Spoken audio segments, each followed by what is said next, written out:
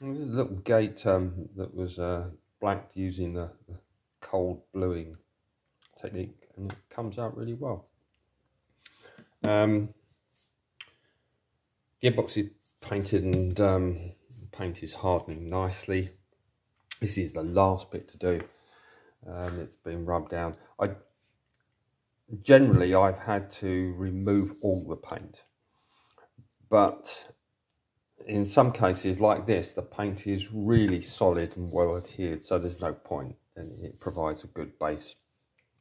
I've had to do a lot of filling and a little bit of machining to get that nice and square and flat in there, but yeah, the last bit of blue, that's nice and smooth and dry. So I now need to think about where am I going to put the DRO. I will probably mount it to the wall, but we'll put this on and see where it comes. This is how the longitudinal scale is configured from the factory, which means that the reader, the lead from the reader comes out there, and it's a really tight bend when the carriage is right the way up there. It would be much better if it came out the back, because the carriage travel up here is limited by the tailstock. There's plenty of room up there. Now if you need to, it's actually quite easy to change this around. They do provide the facility for that. There's a little plug you take out there, and you simply turn this over and put the plug in the other end and put that in that end. I can't do it one-handed, but it's as simple as that. Now when we got this was touching right next to this, and now at least we got a bit of clearance, and the whole thing being closer to the bed, it's going to be a lot easier to mount, and it's just going to be neater and less prone to getting damaged. We'll put the carriage on and work out how we're going to mount the actual reader. But having the lead come out this way makes a lot more sense. It will just curl round, and I'll put a bracket on the underside so that it can slide through.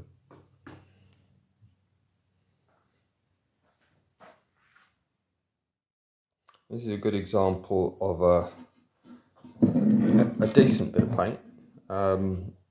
They've even used primer. And the only reason I'm painting this is because the colour match isn't quite the same, even though I've got the colour codes, etc. It was a better match on the mill. So first of all, the pips, they seem to, I don't know, they like painting in a sandstorm. Maybe they use the sandblaster as a paint booth, I don't know. But lots of little bits of grit. So first of all, I'll sand those off with a bit of 600 grit, wet and dry, and then use a fine Scotch pad just to make sure the surface is completely matte, and so you get a good key. Then wipe it down with some IPA or something similar to degrease. Well, I degrease it before I start rubbing down, but finally, just to get anything off. And I've had no problems with adherence of any subsequent coats.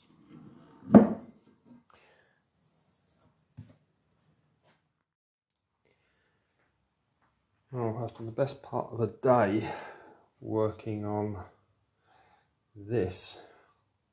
We finally got it moving without catching anywhere. The problem was that the lead screw was actually pointing that way, so you know, when you pulled this out, it just sprung. You can imagine the slight, you only need a couple of thou for that to be off, and it's magnified over that distance. So it's taken a bit of, not a bit, a hell of a lot of work, because you have to keep taking it off, making an adjustment and putting it back. That's been one of the worst tasks I've had to do, because it's just bloody painful and time consuming.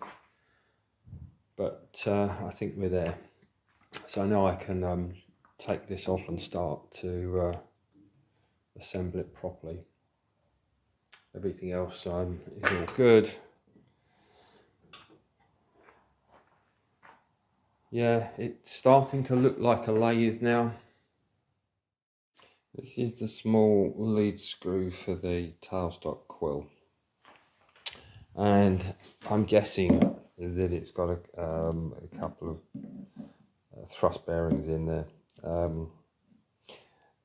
and it's clearly got grease in there, or lard, or whatever they use, but they seem to have thrown these, maybe they got a job lot of little oilers. I wouldn't expect to put oil in there. It's not exposed. I would pack it with grease and forget about it. It is odd though, they stuck these oilers just everywhere in the most inappropriate places. The bearings at the end there, and there's two sets of thrust races, and the oiler is in the centre. The oil is never going to get to the bearings. Well, unless you absolutely put shed loads in which case it will drip straight out. Odd. Tailstock is finished. Done my normal polishing of the aluminium. That will never look as clean, but it actually works very smoothly. And I didn't put any oil in there, I just put grease in there. I can't see me ever using that, because all will happen is the oil will come there. There's nothing to entice the oil to go anywhere near the bearings. That's a different matter. That's useful to oil the quill. Just put the nut on, and that's another jobbed. So next I'm going to turn my attention to the DROs. I've got to drill a couple of holes in the block at the back to take the longitudinal scale at the reader head, and I've got to work out what I'm going to do with the cross slide, because the fitting of that from the factory was truly awful.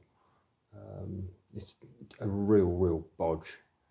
I'm probably going to end up having to block holes and re-drill stuff, which is really not good. I was in two minds whether to actually return the lathe when I looked at how bad that was, or at least say give me another carriage.